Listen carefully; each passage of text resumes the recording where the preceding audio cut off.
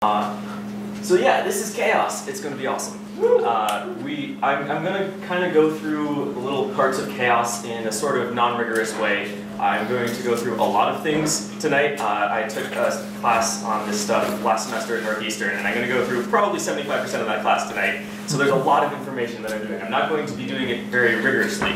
That's why. But because there is so much information, I'm going to present it in a specific way, and so that's why I'm going to talk to you about kakapos. Kakapos are things that look like that, and they're adorable. For some definitions of adorable. They are these birds that live in New Zealand, and they have a lot of cool characteristics. One of them is that they're native to New Zealand. So basically, these kakapos used to be, they have a common ancestor with a bird species called the kia. And basically the kia, some of them decided to fly over to New Zealand one day, take vacation, and then they had natural predators, they bred a lot, they got fat, and eventually lost the ability to fly because they didn't really need it because they didn't have predators anymore. So they never really flew back from New Zealand, and now they got stuck there. They eventually became the third most common bird in New Zealand, which if you've ever been to New Zealand is a lot of birds, and now and about 1,000 years ago, there were 100,000 to 300,000 of these living. Except now, there are not that many. There are critically endangered species in New Zealand, and there are currently 126 kakapo currently alive. So, the question you should be asking yourself is, what the fuck happened, right? So, there's a lot of explanations for this. One of them is Australians. But basically, it's not so much Australians as people from Western Polynesia. The Maori decided to come over to New Zealand a while ago and populate the island. Unfortunately, they started worshipping the kakapo a lot and started killing them off. And they also brought with them rats. And rats are natural predators to the kakapo, and so the kakapo, being flightless birds, couldn't really escape from them and started dying as well. These reasons aren't really mathematically interesting, though. The main reason that the kakapo weren't able to recover from these things, the Maori killing them from the rats killing them, is that their birth rate after moving to New Zealand became extraordinarily low. And there's good reason for this, and it's because their mating call changed since they came. So, ignore that for the time being. This is the kakapo of the kia, the common ancestor from this. It's the only video I can find. I'm sorry. But I'll just let it be. Do we have sound? Oh. That might be necessary. So, the kia goes pretty fucking crazy when it wants to mate with something. It has this really loud, kind of high-pitched call, and it goes on and on and on and on, and it's very obvious where this kia is when it wants to mate. Right? That is probably a fair thing. This is what Ari does when she wants to. Wow, thanks, dude. The mating call of the kakapo, however, changed. I'm going to play you a little clip of it, which is right here. What you're going to hear in this clip is a more high-pitched bird thing that's not a kakapo. And underneath, if you listen very carefully, you'll hear this very low-pitched booming sound. And that is the mating call of the kakapo.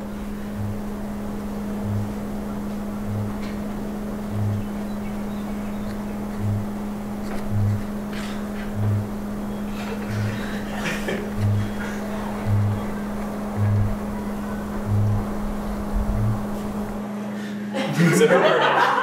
Anyone?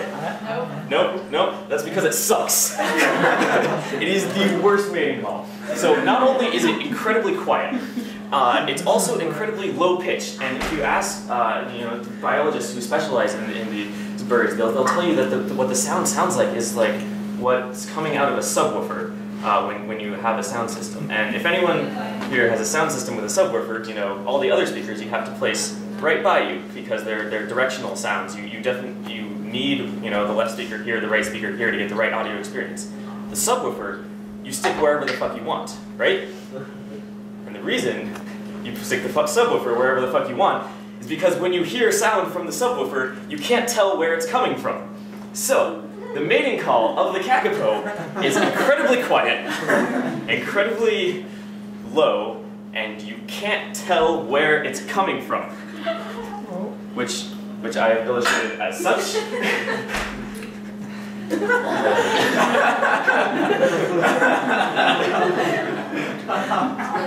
This is how the Kakapo have evolved. Since they came to the island, they had this mating call which gave them a very high birth rate. And then, evolutionarily, somehow, down the line, they evolved this mating call which gave them a much, much lower birth rate. Which means that natural selection, which selects for the population of Kakapo who are able to, basically populate the most, take over the most of the island, it means that they have naturally selected themselves for a low birth rate, which is weird. Mathematically, that's like a thing that's hard to wrap your mind around. There's different competing sections of Kakapo. When one section changes their mating call by a small amount, they don't intermate anymore, and then they start competing with each other. And whoever is able to breed the best obviously wins over. But then we have this mating call which sucks, and that is what has won over. So mathematically, that's a tough thing to think about. And so we're going to talk a little bit about population dynamics to figure out what's going on here. So the way we're going to do this is by looking at a dynamical system. And what a dynamical system is where you say, I am in this state, I have this population, right? When I have 100 birds, what is my rate of change going to be? Or what is my population going to be next year? Things like this. These are questions that are asked in physics all the time. A dynamical system is applicable to absolutely everything you can think of, because this is how the laws of our universe work. But it's especially easy in birth rates, so we're dealing with birth rates. When you have this population, you're going to have so-and-so population next year. We're going to look at it first on a continuous time scale. For this, I'm going to use whiteboard, because I was too lazy to put stuff in the slideshow. When you have a continuous time scale, you've probably done problems like this in linearity. You have, you want to graph something like what my current population is, say p, and what my derivative of the population is, how fast it's going to grow when I'm at population this. And we'll call this f prime of p. Is everyone good with that? So when I have a low population, my population is going to grow very much, right? And when my population gets higher, it's going to grow more. This is because there's more Kakapo to breed. But at a certain point, there's a carrying capacity, right? There's a certain point where the resources aren't enough for the Kakapo to reproduce, and so you end up with a function that looks something like this. Where does it go back? We're gonna, what? Is there a question? Why does it go down? It goes down because eventually you run out of resources on the island, and when there's a lot of Kakapo, they're going to not make as many more the next year. Not as many are going to survive to the next year. Okay? And so what eventually happens is, this is 0, right? So when I'm here, that means my population isn't changing. The derivative of my population won't grow at all. And this is because I've reached as many Kakapo as can fit on the equator, right? Here I'm also at 0. This means that when I have positive population growth, I'm going to go here, right? And when I have negative population growth, I'm going to move this way. That makes this a stable node. Well, I'm sorry, guys. actually, It's back. I have a question. Yep. Is it a damped oscillation or an underdamped? Well, that depends. With this current linear model that we're showing up here with continuous time, it should go straight to the point. There shouldn't be oscillation around, because we've decided there's a continuous time scale. Stay with me. I'll eventually show why that's wrong. So yeah, what happens when you model this linearly, when you have continuous time, is that you end up, regardless of what I should probably ask first, what happens when the birth rate goes up, when they have a better mating call? What will this function look like? Will it be steeper, less steep? Steeper. Steeper, yay! So it's definitely steeper at the beginning, right? but does it still have this maximum It's carrying sharper. capacity or It's a something? sharper. Yeah, it should be a sharper curve. It should go up and then come back down. Somewhere around this point, maybe a little bit higher than this point, but in general, the function of that should converge around there. Is everyone okay with that? So basically, regardless of how high my birth rate is, I'm still going to converge to pretty much the same population if we're considering getting out of resources, right?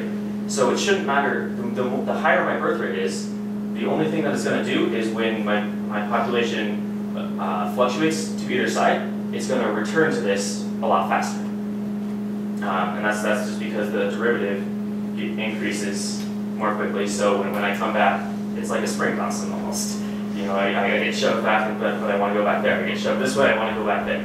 So when I have a higher population, I'm less vulnerable to changes in population, abrupt things like a Maori coming and bringing their rats. When I have a lower population, lower birth rate, the population doesn't decrease, but I become less stable there. So it would make sense to have the higher the birth rate, the more the population will survive, right? According to this model, that's what comes up. Is everyone okay with that? Okay, I didn't explain that one as well as I could have, because basically I'm going to show why that model sucks. Instead of going on a continuous time scale, what if we say, hey, Kakapos have generations, right? If I have this many number of birds, I'm not really going to go smoothly from one generation to the next. I'm going to kind of go in discrete times. And so instead of graphing your population versus your derivative of things, why don't we say population at time t and population at time t plus 1. And we can also call this f of p. We apply some function onto p. Is everyone okay with this? Does everyone believe that would be a similar curve for what the population would be? Because at a certain population, you know, you're going to start reaching this carrying capacity and start going down again. Are we good? Is it the change in population? Because I feel like it's not the changing population. Wait, this is actually important. So you're saying if you have the carrying capacity population this generation, next generation you will have nobody. That is exactly what I'm saying, and that's why this is slightly different from the previous model. Basically, what it is the previous model plus this plus your current population. Okay. And that's because we're replacing the change in population, the smooth derivative of population with a change in population, and then adding it to the current population. So before you would have your fixed point over here. Here you have a point where everyone dies over here. So it's definitely a different space that we're working with, but ultimately, actually I wanted to say it has similar properties, but it totally doesn't, and I'm going to show why. We have to figure out what happens when I apply this function on your population over and over and over again, right? We care about time scales like 82 million years. We want to figure out f of f of f of f of f of f of f of f of f of x, right? We care about what this function does over long periods of time. So it would probably be valuable to have a good way of graphing things like this, right? Of showing where your population goes on this time scale. And Mathematicians has realized this, and they've developed this thing called cobweb diagrams.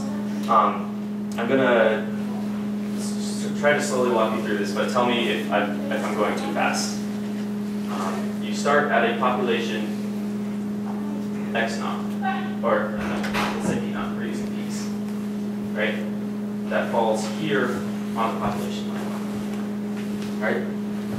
And then if I want to find what the population is the next year, I go up to this function and say, oh hey, I'm going to have this many birds next year.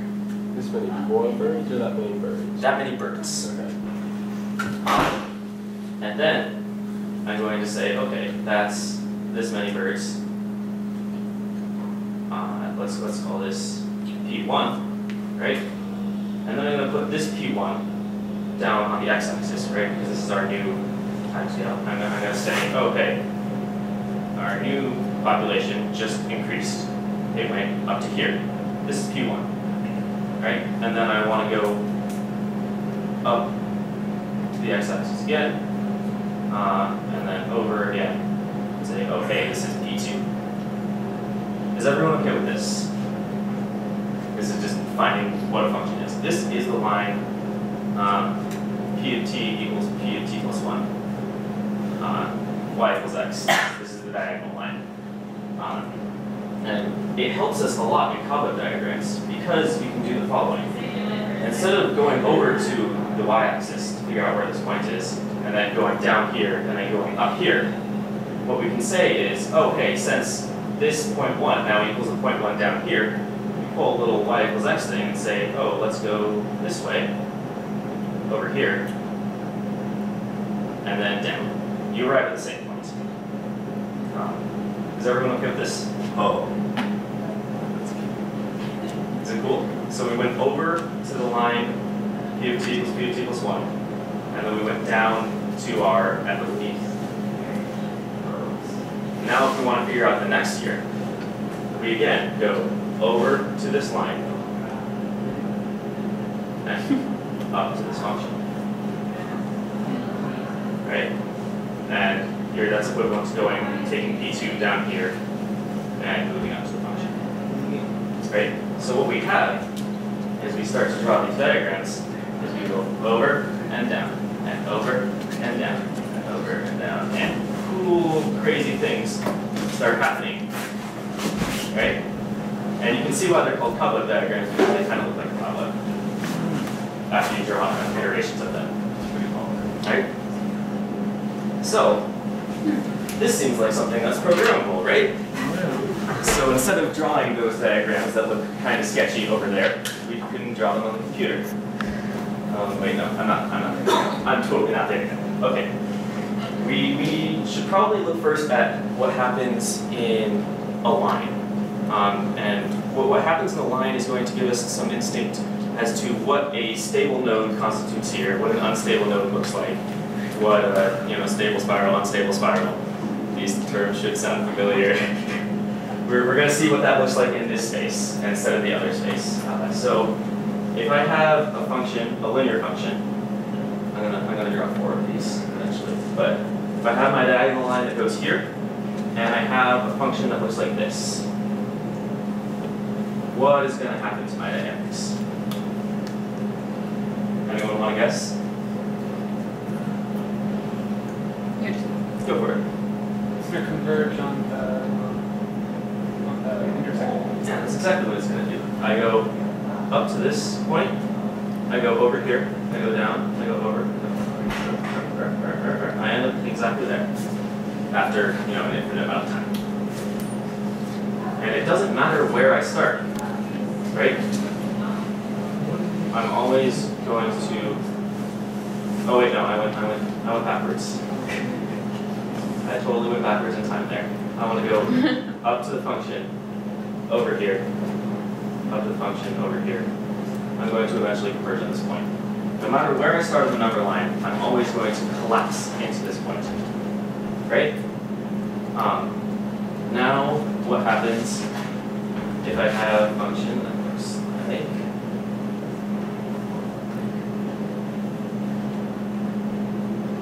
this? Same deal, yeah. Not exactly. Because right now the slope of this line is, call it 0.5. Call this one minus 0.5. Is this one, I'll just go through it. This is a stable node. This one was a stable spiral, by the way. Stable spiral. This one, you start here, and I go over to the line. I'm going to end up here, right? And I'm going to end up here, here, here, here, here, here. And I'm just going to converge on this point. Right? If I start here, let me make sure I do this right this time. I'm going to here, here, here, here, here, here, here, and eventually converge on this point. No matter what my, say, population is to start, it's always going to end up here as time approaches infinity. Okay? So we'll call this a stable node. Now time for unstable things. What if my slope goes like, I should really be drawing the function in a different color to make this clear.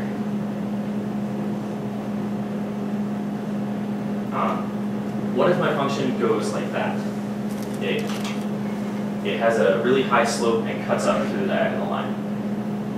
You might expect that it does something similar to what this one did, but actually what happens is when you go up to the function and then go over to the line, and then go up to the function and over to the line, you end up kind of spiraling out. And if I do something similar down here, I'm going to end up spiraling out into the negative infinity. I'm going to go away from that. This is a slope that is greater than 1. What this is equivalent to is taking something and then like raising it to a power of itself and raising it to a power of itself. This linear function is just like x times a constant times a constant times a constant times a constant times a constant. That's what it's equivalent to, which is why these 0.5 and negative 0.5 slopes converge in. And this, call it a slope of 3, say, this is going to converge out.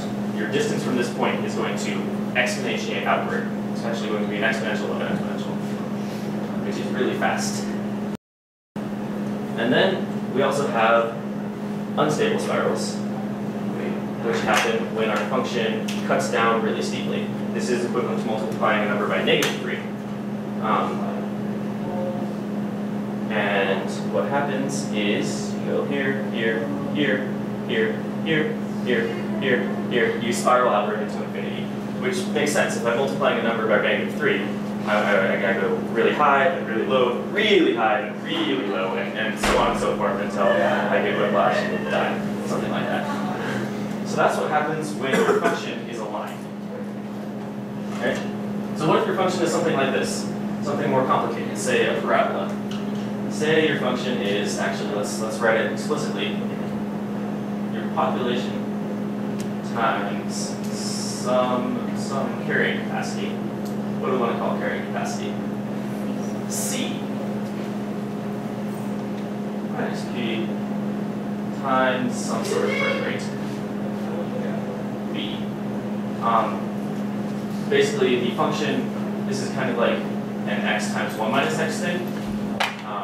The way I wrote it on the computer is r times x times 1 minus x. This carrying capacity is a constant. All I would have to do to say this is 1 is divide everything by the carrying capacity, and I have an equivalent function. Right? So I really arbitrarily assign this function, and I'm going to explain later why I arbitrarily assign this. And the reason is because it really doesn't matter what this function is, and it's because of a cool thing called universality. But I think I'll get back to that because we have some cool program things to show.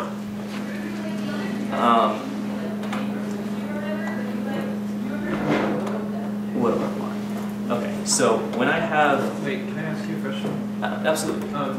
In the graph of continuous time, there was a function of the change in population, and you said the carrying capacity was when that function hit 0, right? Because the population wasn't changing. So here, the carrying capacity, were you defining that as when the population goes to 0? You're right. I used 2 different definitions of carrying capacity. One was where the population stops growing, and one was where there's so much population that they all die. Yeah. The only answer I have to why I was able to change the function like that is it would look like the same thing pretty much when you subtract the line, right? When you subtract the current population. And because they look similar, they act similar. And this is a cool thing about chaos. When things look alike, they totally act alike. So now, I'm going to show this. I'm going to actually expand this because it's really freaking tiny. So what we have, I'm going to explain what I'm going. This A is the birth rate. I called it the birth rate there before, but it's not called the birth rate now. But it's totally the birth rate. It's something where you multiply by a function and it grows. It gets bigger. Right? And so it's the equivalent of taking this hump function and increasing the value it looks like. You could see when we slide it along, what is changing is that, right? So when we can see the dynamics of this function currently, when I have a from a very low point, well, what happens when the birth rate is incredibly low? When it's less than 1. This is when your population remaining is less than 1 times what it currently was. Everybody dies. Everybody dies, yeah. So this is saying when I have a population and I put it into this function, it's always less than the current population. You can see the function is always less than the line of the current population. So everybody always dies. And you can see this by things spiraling downward, no matter what your current population is. Yeah, isn't that cool? Alright, so now, once you increase it to a normal kind of function, you have something that happens, which is we've created a stable node. If you sort of zoom in on the place where they intersect, it looks a lot like what we've drawn for our stable node position there. We have, basically our function is going in, no matter where it is, to this point. And that point is always going to be reached, no matter what my initial population is, after a certain amount of time. And you can see the time series. This is graphing what my population is over 300 steps. All right, is everyone okay with this? Awesome. Now, we're going to have something else happen as we increase to a number like 2.9. What we get is a stable spiral, right? Around that intersection, we have something crossing over that looks kind of like what we drew for our stable spiral. And no matter where we start, we're always going to end up there, right? And if you look at the time series, you can see that I start here, I go big, small, big, small, big, small, big, small, but I always eventually approach this. And when we look here, we go big, small, big, small, big, small, but we still approach that point, that stable population, right? Now what happens when we increase the birth rate so that it becomes an unstable spiral in there, right? We know unstable spirals kind of go outward to infinity, but we also know that this function never gets greater than 1 right now, right? So you can't possibly go to a point where everything would die right now, which means that we can't have things spiraling out to infinity when our function is so contained in this 1 by 1 box. There's no values that you map to where you would ever leave that box because the function is contained within that box.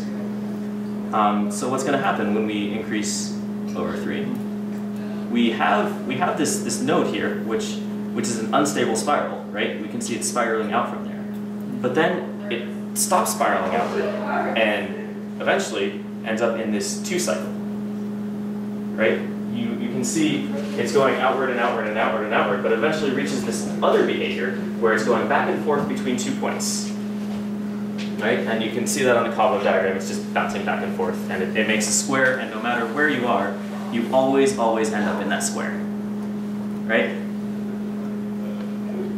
I'm going to pull up another thing so we can see like where that square is coming from. It's, I believe this. We want to, how should I best describe this? When we want to know the population 2 years from now, when we apply the function twice, what we are interested in is f squared of x, right? So when I apply this function to itself, we want to know what happens. And so what f squared of x looks like in this case is this little thumb. What this is graphing is where I am 2 years later. This second line. And so basically, when I have a low population, right, I'm going to end up here and then go to the top, right? This population corresponds with this peak. This is where, when I'm going to end up at the top, I'm there. And when I'm here, I'm going to end up after 2 years at the top, right? When I start going to the top, I'm going to end up after 2 years around there, right? So it kind of makes sense that this function goes up and then dips, and then it goes up and then goes down, and crashes back down. So this is what f squared looks like.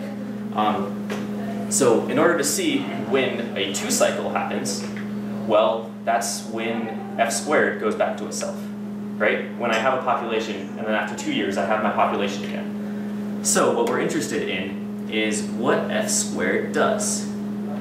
And so you can see when we have low populations, we don't really care what f squared does. Eventually, though, the slope of that line there is going to become greater than negative, or less than -1, right? We're going to have something like an unstable spiral appear. And you can see that at that exact moment, this f squared function is going to sort of become parallel to the diagonal line, and then 2 intersections will appear that weren't there before, right? And what those 2 intersections correspond to is a 2 cycle. The slope of the line here, you can see, is less than 1, right? The slope of the line here is also less than 1, right? This is a very stable spiral right now. This right here, of course, the slope is greater than -1, so it's never going to stay there for a continuous period of time. So when our f of x has a slope greater than 1, our f squared of x is going to have this expanding out 2 cycle. And we saw that over here in a very similar way. The point you're looking for is when a equals 3, we have a stable spiral, stable spiral, stable spiral, and then suddenly an unstable spiral. And I'm going to zoom out into the 2 cycle. And that 2 cycle is going to get bigger and bigger.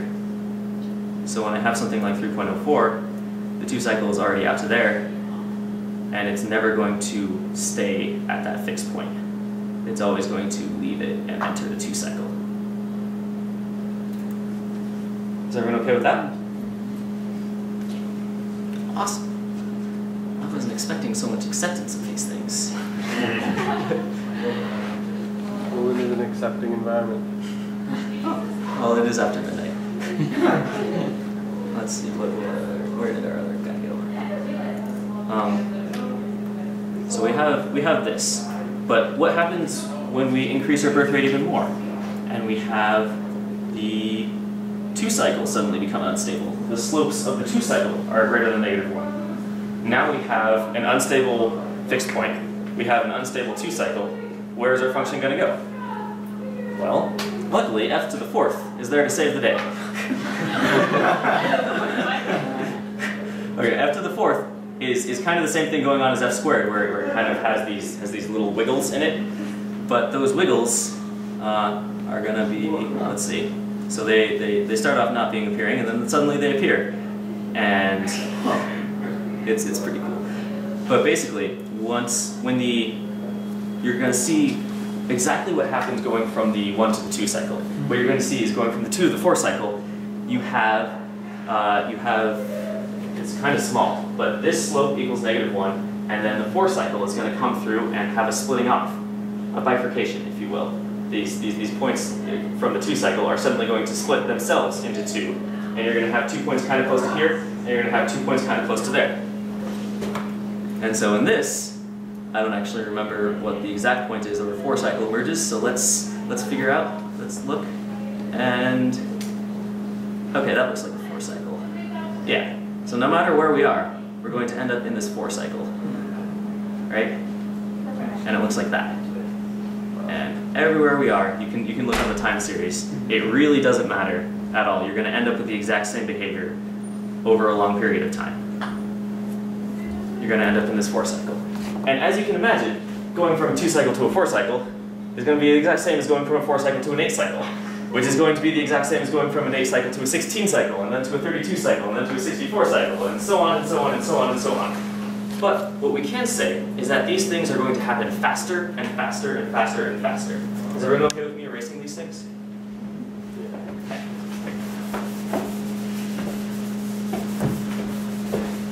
So, what we had initially was something like this growing and something like this coming out of it. And that looked exactly the same that looked exactly the same as when the f to the 4th function came through like this and then went down, right? We have the same thing here as we have here. From the 2 cycles to the 4 cycles is the same, or from the 1 cycle to the 2 cycle is the same as the 2 cycles to the 4 cycle. but it's happening a lot smaller, isn't it? Right? So that means when I increase the birth rate by a little bit, it's going to take a little bit less for me to kind of push this behavior up. And then it's going to take a little bit less for me to push it up to the 8 cycle. It's going to take a little bit less for me to push it up to the 16 cycle. And actually, these are going to happen at a fairly constant ratio, because what we're looking at here, it's a poorly drawn, but what we're looking at here is kind of a fractal. Yep, that just happened. Sorry, Rick. Because what we have here is exactly the same as what's happening here, only this one is smaller by a certain ratio. And then what we have to the next one is a little bit smaller by a certain ratio. And then the next one is a little bit smaller by a certain ratio. And so this goes down and down and down and down and down. And the ratio that we have is Feigenbaum's number. This Feigenbaum's number is pretty damn useful. I believe the ratio is like 4 point, does anyone know?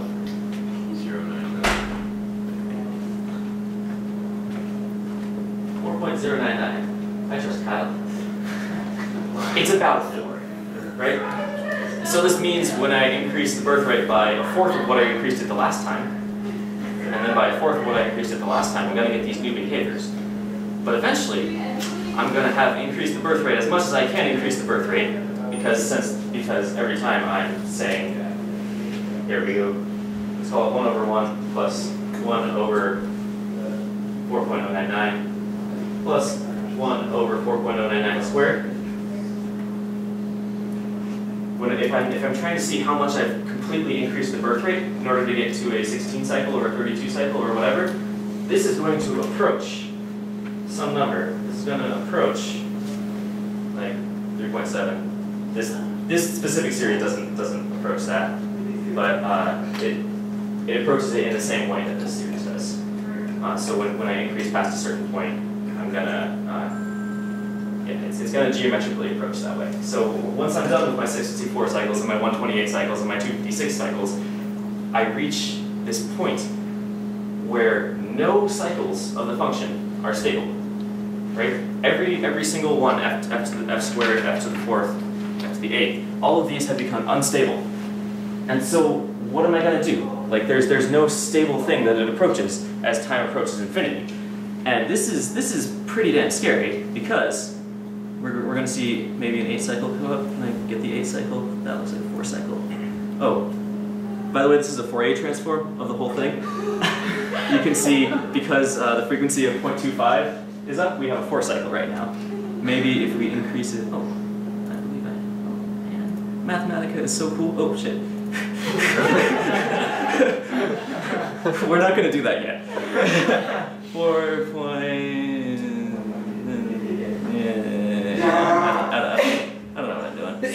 Oh look, we have some 8 cycles popping, and this means that it's oscillating between 8 different values. There it is. So I go from that. Eventually, after 8 points, I come back to myself, and no matter where I start, obviously I end up in that 8 cycle. But then we reach a point where none of the cycles are stable. And this is crazy. This is absolutely insane, because the population dynamics have now stopped converging, right?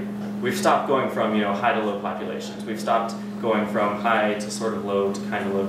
We've stopped having 4 cycles in population. We've stopped having 8 cycles. We suddenly have chaos. And this is what chaos looks like. There's no way of predicting what goes from one year to the next, unless you know what the previous year is. We have no way of saying what it's going to approach as time approaches, say, 82 million. That sounds like a convenient number, and if you look at the Fourier transform, it's just as ugly. What am I going to talk about next? I should look at the PowerPoint. So we have dynamical systems. Oh, yeah, I kind of skipped over that one. But we're applying f of x, and it kind of this thing just starts. You see it everywhere. F of x. We're making dynamical systems. It's applicable in so many different contexts. But now what we have is universality, because when we're dealing with f of f of f of f of f of f of x, again, are we okay erasing things? Yeah. Yeah, okay. Apparently the erasers are not okay. Because you like to leave these little points. So when I have something like f of f of f of f of x, that's out of that.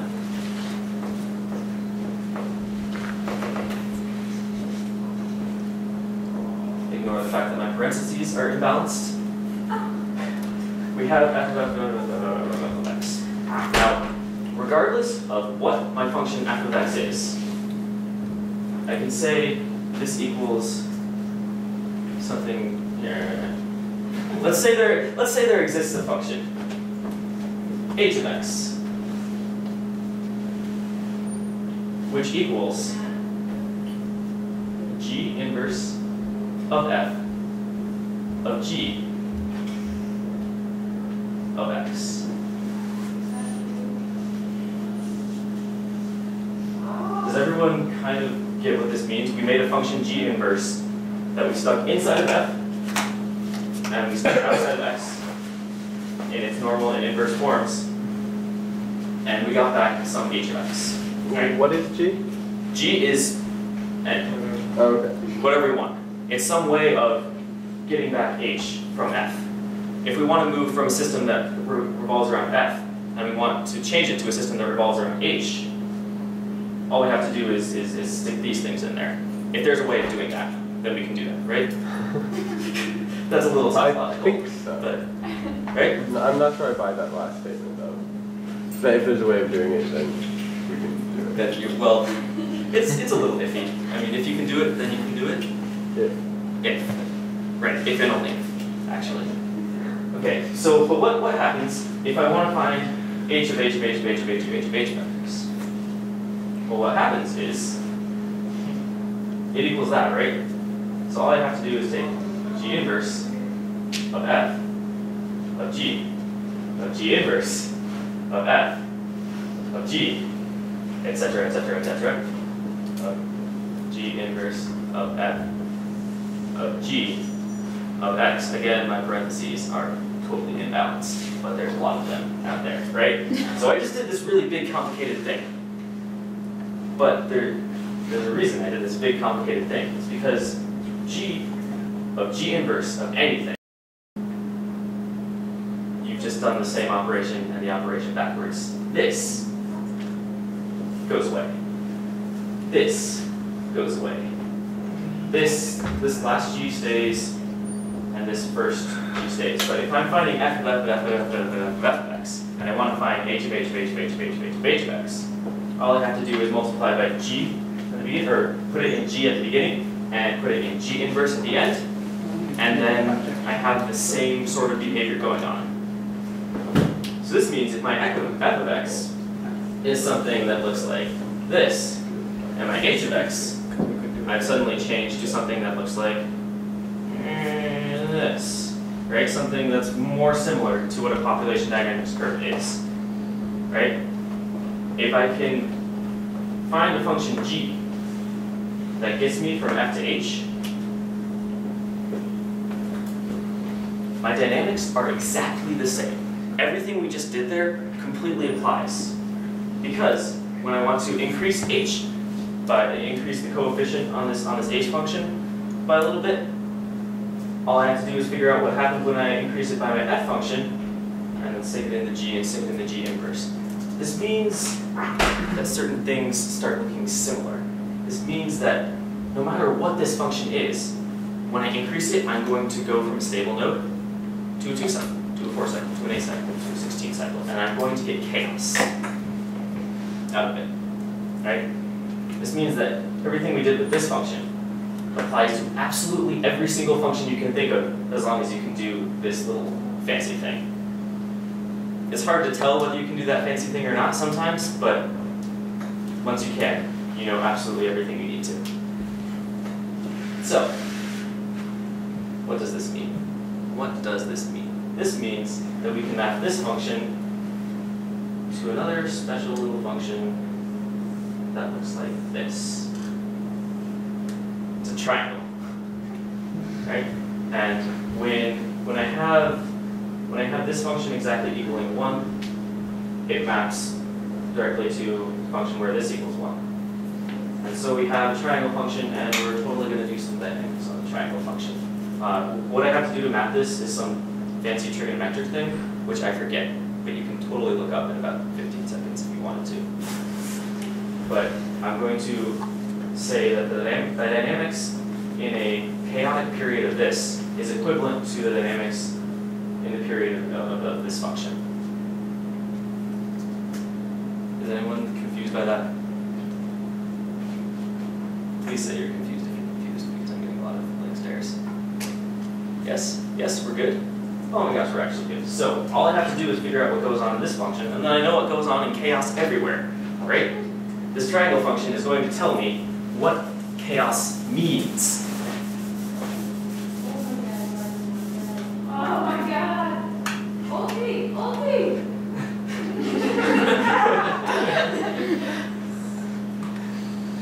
Okay, triangle function, in order to hit this point 0.5, 1, and go back to this point 1, 0. That's what the triangle function I'm talking about. That's mappable to something going on chaotic there. This function, we'll define it h of x equals, well, what do I have to be to go with this? I have to be 2x, right? 2x if x is greater than 0.5 or less than 0.5. And I have to be whatever goes down here. I believe this is 2 minus 2x. That'll eventually get to 0 when x equals 1. 2 minus 2x if x is greater than 0.5. That's my triangle function. It's pretty simple, right? But when I observe its dynamics over time, it has certain complex behaviors. Because what I can say about this function is if I take a number and I write it out in binary, I have, let's say I'm starting at 0.110101. I don't really care what it is, right? I take and I go on 0.101. If I can easily tell whether it's greater than or less than 0.5, right? Because any string less than 0.5 is going to start with 0. Any string greater than 0.5 is going to start with 1. Does that make sense? So, I know, okay, if I start with 1, I'm going to be greater than 0.5. I'm going to have to find 2 minus 2 times x. Well, how do I multiply a binary string by 2? Shift the digits. Fantastic. So I have now 1.10101. I'm going to say this is an irrational binary number, just for shits and giggles. All right, and now what do I have to do when I take 2 minus 2x? 2 minus 1 point something or other is going to be 0.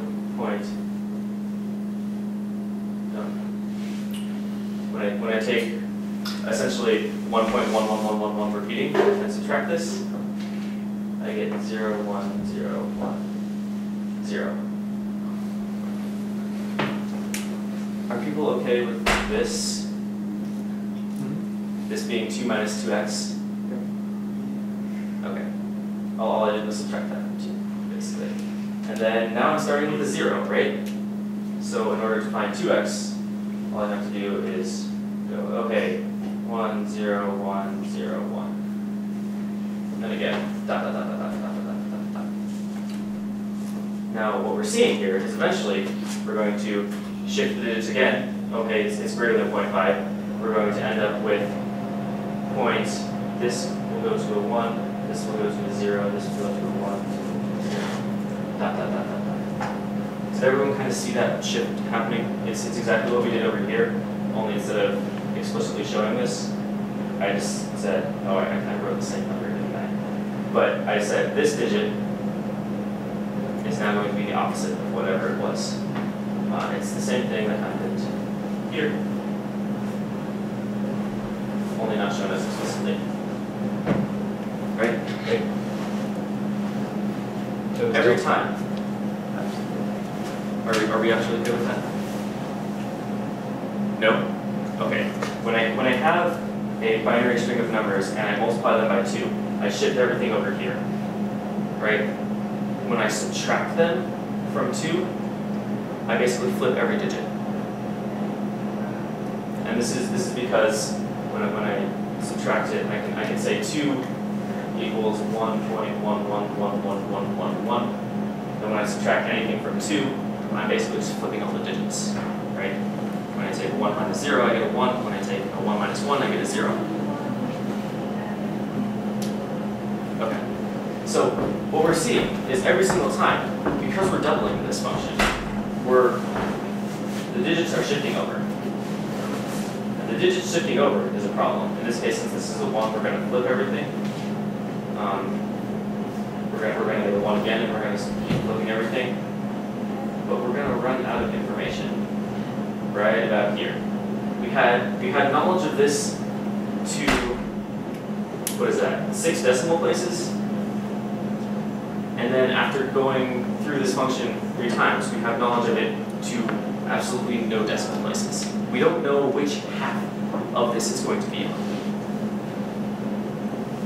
So why is that important? Well, it means that when you take something and you put it through a system, if you don't know exactly what it is to start, you don't know what's going to happen to it over time. Right? You would have to have an infinite number of digits of precision in order to know what it ends up like over time. This means when I put a number into this function over and over and over and over again, I'm not going to know what's going to come out. This means that if I have 2 numbers that I put in the function that are accurate up to 100 digits, they're exactly identical, I put them both through the function, they can end up on completely opposite sides from each other. Right? I also said what's happening here is exactly what's happening over there. Right? Which means that the population dynamics of the Kakapos, it's actually too relevant to the Kakapos, but it means that once you start somewhere, you have no idea where you're going to end up. There is no stability in your population. You're going to go from here to here to here to here to here to here to here, and there's no way of predicting where you're going to end up. Now, So basically you have to know how it started at the Big Bang before you can know where it's going to end up. Accurate to the most accurate you can. Yeah. That's exactly what you would need to know. This is why the weather prediction always sucks. Yeah. Or This is exactly why weather prediction always sucks, actually, because when we have a chaotic system, yeah, which the weather is, yeah. we have the exact same thing going on. If the weather is even the slightest bit different, when we put it through this dynamic system, which is the weather, right? We say, oh, the weather is this at this time, therefore it's going to be this at the next time. We can say that pretty accurately. But if our measurements of what the weather is at this time aren't accurate enough, we have absolutely no idea what the weather is going to be doing after a certain amount of time. Right? This means that if we have 2 weather states, which are almost identical, which are very, very, very, very slightly apart, one of them could end up causing a hurricane sometime later, and one of them could end up without a hurricane. Right? That is the butterfly effect. We have a butterfly flapping its wings somewhere in Cuba, right? That changes the weather state a very, very, very tiny bit, right?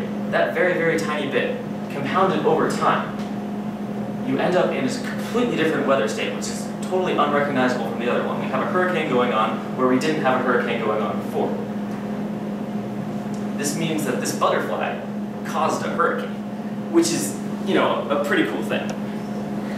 I have no, oh yeah, this is what I just did.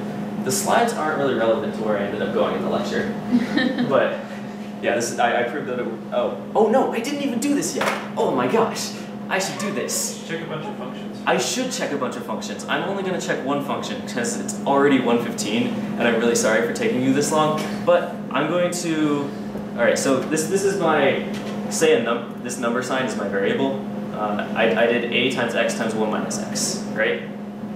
What if I did instead is, oh wait, no, I'm not going to do that here. I'm not going to do that in this function because that would be bad. I'm going to show you this.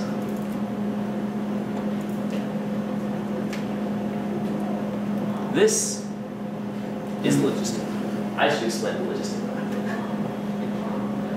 This is what happens to your function when r equals this to this. We started with stable node. Yes, these are bifurcations. We started with a stable node, we increased the birth rate a little bit. It split off, it became a 2-cycle, right? This is what this function is doing is just taking my dynamical system and applying it a bunch of times and then plotting a bunch of points right where it is. So when it's stable, it makes a line. When it's a stable 2-cycle, it makes 2 points. And then those 2 points make 2 lines. So we started with this. We split off, we got a stable 2-cycle. They split off again, they got a stable 4-cycle. They split off again, they got a stable 8-cycle. Remember what I was saying about it being a fractal? If Mathematica is going to zoom in, oh, that's so nice of you. Look at this, we're zooming in. We go from 2 cycles to 4 cycles to 8 cycles to 16 cycles to 64 cycles. And we're zooming all the way in on this. Eventually we're going to reach a point where it just looks like crap because my function isn't robust enough. But what are the large gaps? oh, that's a good question. That's an excellent question. I don't entirely know what the large gaps are. I'm probably not the person to ask about that. But what happens in the large gaps is that suddenly, out of chaos, f to the 17th will do something weird, and it will create stability. I don't know exactly why that happens, but basically what happens is the 17, f to the 17 suddenly creates all these points here, and then they bifurcate, and we get exactly what happened previously. This is where it starts to look crappy. If we zoom out to here, we can see that what happened out here on a big scale is happening in each of these on a small scale. And so each of the 17 points that f to the 17 goes to bifurcate themselves. They bifurcate themselves at fighting bounds ratio, actually. Because of the whole universality thing that I showed you, fighting bounds ratio applies to like all the functions, right? And so since it applies to all the functions, let's try it with all the functions. But really just some of the functions. All right, so we have number times r times 1 minus number. That's the function we were using all the way through this, right? If instead of that, we want to say, how about r times the sine of the number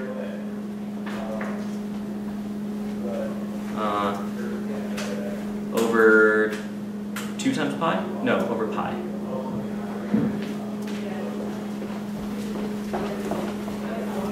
If I take the sine of pi x, that looks like this, right?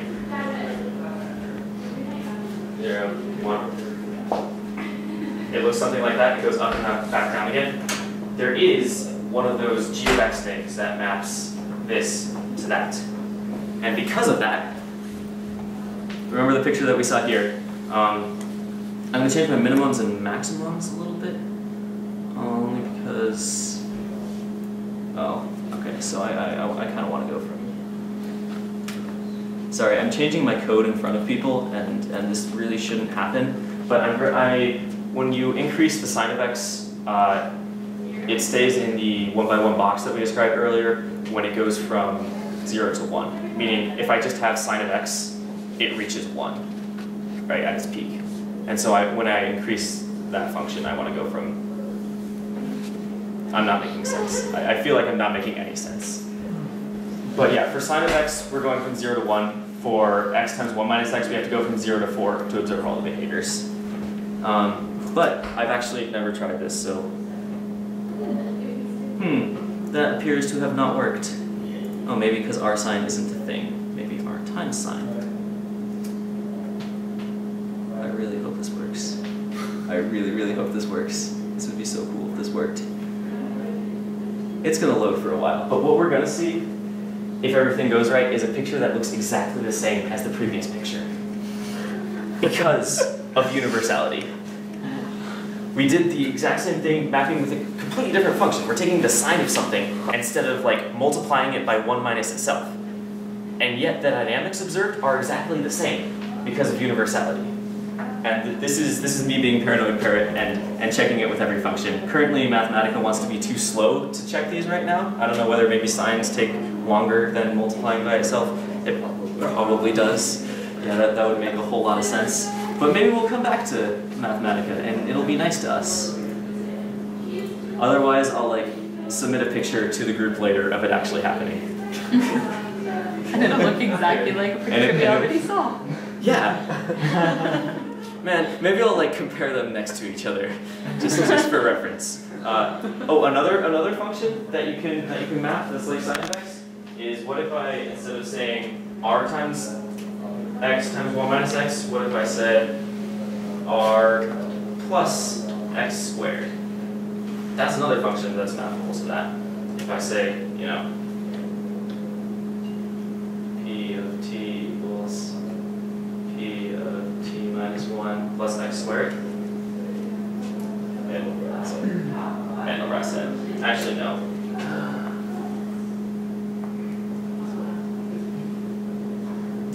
Now it's going to set. What functions are not mappable to that? Anything that doesn't look like a hump is probably not mappable. Obviously, linear systems aren't mappable to that. Linear systems never experience chaos.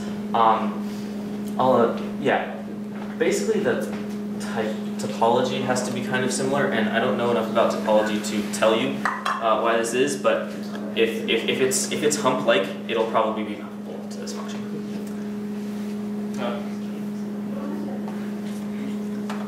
And I might actually be done. I don't know if I have anything more. Oh, sensitive dependence on initial conditions. We pretty much talked about that. Yeah, that was the butterfly effect. That was saying that one thing changes another thing, which changes another thing, which changes another thing, and suddenly we have a situation that's completely different from what we had before. And then we have turbulence, which we're totally not going to have time to talk about. Okay. I was going to talk about Lorentz attractors and all sorts of cool things, but I've already taken up 1 hour and 20 minutes of your time. And so I'm just going to say thank you